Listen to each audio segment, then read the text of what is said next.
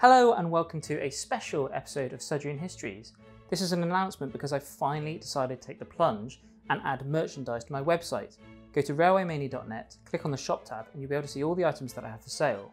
The first of the North Western Railway themed pieces of merchandise are these posters. I was inspired to do something in the Art Deco style to really root my version of the North Western Railway in the real world.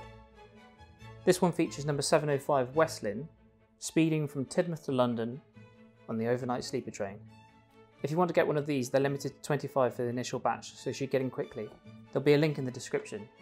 But I'll also be adding more new designs, and I wanted to show you the process that I went through going from a photograph to the final illustration.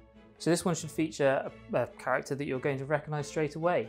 I hope you enjoy it, and if you have any comments or questions, type them down below and I'll do my best to get back to each one. Thanks very much, enjoy the video.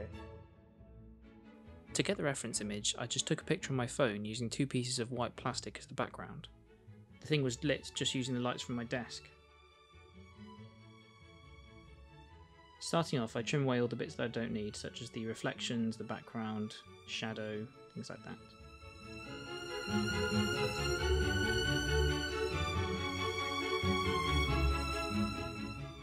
The style of the image that I'm going for is built up using lots of blocks of solid colour, so I'm taking colour references from the base image and then adding layers on top filled with those colours. As you can see, I'm using lots of different shades for the buffer beam because you don't want to be all one shade of red. I'm not worrying too much about what the actual colour looks like at the moment, as long as it's just a reference that I can come back to later. Since it's a solid colour and it exists on its own layer, it's quite easy to edit later on.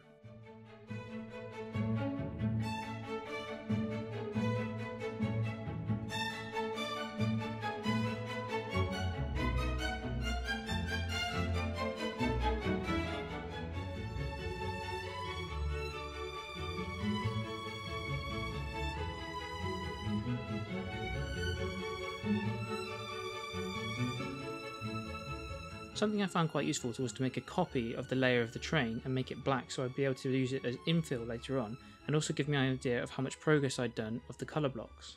The Art Deco style that I was going for didn't involve a lot of detail, so I'm actually using colour blocks to obscure quite a lot of it and create large areas of single colour that I will then shade later on. What's also quite nice to do is to use the colour blocks to show areas of light hitting the metalwork differently. So, as an example, the top of the tender is catching the dawn sun, so it comes out a much lighter shade of green. It's quite important that all the layers are slightly differing shades. You want to be able to tell the difference between the layers quite easily.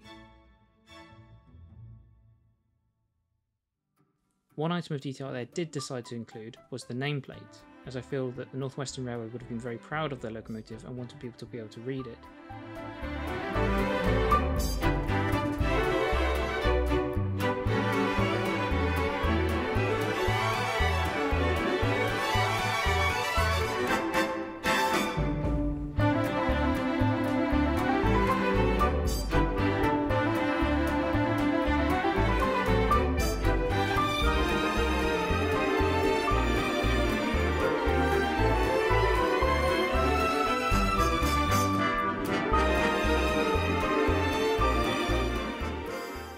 Items such as wheel spokes are not things I'll be rendering in this. They're too fiddly and I think that they would spoil the image, so I'm going for solid discs to create the illusion of speed.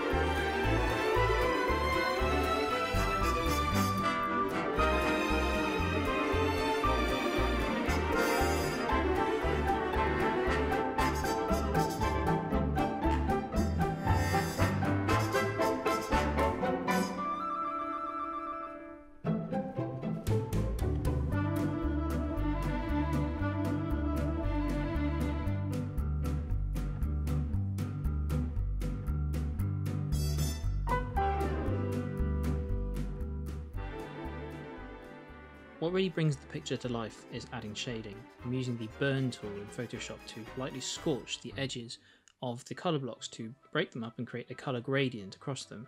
Every single layer gets a bit of the burn tool, On some illustrations, I like to keep all of the scorch marks on the same side to keep the colour gradient going the same way from dark to light across the whole image.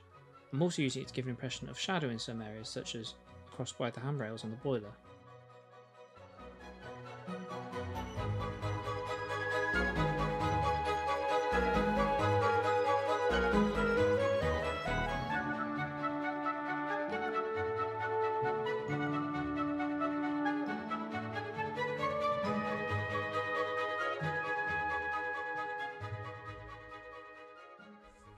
Using the gradient tool, I created a sky which I wanted to look like dawn.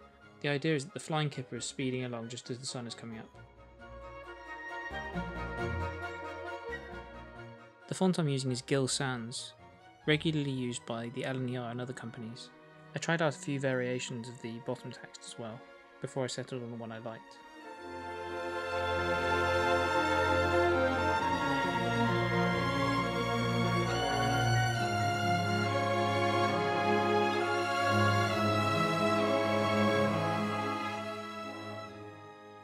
The steam is created by using a real reference image and the filter gallery effect. There's a variety of different filters you can use, and brushstroke is the one I usually use, to blend the colours and shades and create more of an impressionistic view. It's a lot easier to do it this way than to try and create it in colour blocks as with the locomotive, because there's just so many different shades.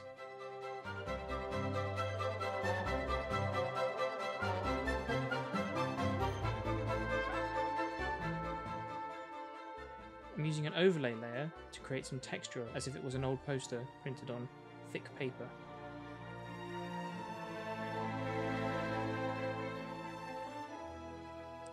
To give the impression of speed, I've created some white lines and feathered the ends so that they look like speed streaks. This is based on contemporary illustrations of the time. Finally, Luke from the Oak Hill gang suggested that I put the correct head code on, so this is Class C for fish traffic.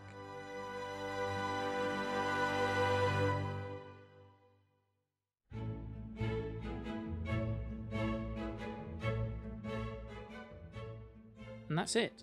Here's a few examples of the other posters I've done. Keep an eye out on the shop for these appearing soon. Hope you enjoyed this video. As mentioned in the intro, please do give a comment, and why not like and subscribe at the same time if you haven't already. Ooh, one last thing before you go. You can also buy Portbury badges from my shop. And these are quite special because all the profits made from selling these go towards the real Portbury and its home line, the Bristol Harbour Railway, which is my local line. All steam railways in the UK are struggling at the moment due to the COVID crisis, so they could really use your help with the maintenance and restoration projects going on there. Plus, you get a cool badge as well.